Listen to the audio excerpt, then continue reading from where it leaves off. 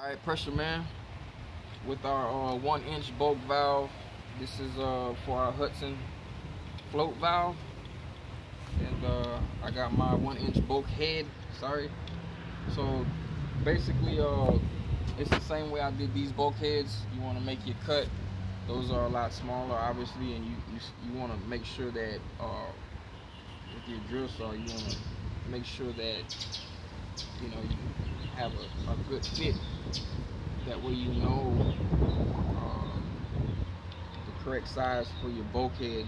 You don't want it super snug, because you are gonna tighten it up with this, but you want it to be able to have, I feel like it should have a little play like this, that way when you tighten this up, or when you insert it in, rather, it's not got to do all of that with it, because your ring is going to tighten it up anyway. So if you look here at my tank, I have 2 different bulkheads here that's going to serve a purpose for 2 different functions.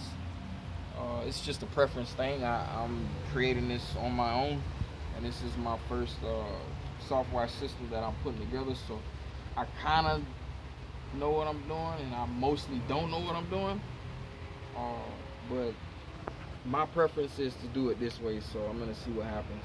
I'm not sure where I want it over here. I'm not sure if I want to put it right there or I want to put it right here. I'm kind of thinking putting it here, right there.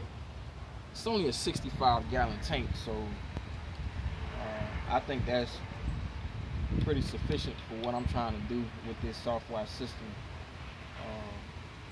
And with the Hudson float valve, I mean, you're gonna have an unlimited supply of water. So 65 gallons for me is pretty good starting off. So that's what we're gonna work with. That's what we're operating with. So we'll see what it looks like when I get done. I'm gonna go ahead and get started.